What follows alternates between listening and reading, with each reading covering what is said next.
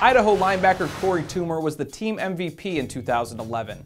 He notched 68 tackles, 10.5 tackles for loss, and 4 sacks with 4 pass breakups and an interception.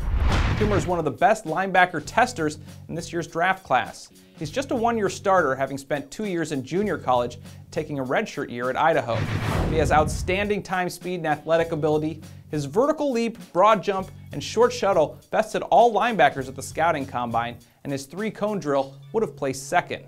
But Toomer's game tape reveals inexperience and green instincts that require patience to learn and develop. Seattle Seahawks used much of their 2012 draft to upgrade speed on the defensive side of the ball, and their 5th-round pick of Toomer helped it even more. Head over to our YouTube channel to check out the Seattle Seahawks Draft Profile playlist with videos on all the Seahawks picks in this year's draft. It's available only at youtube.com/profootballweekly.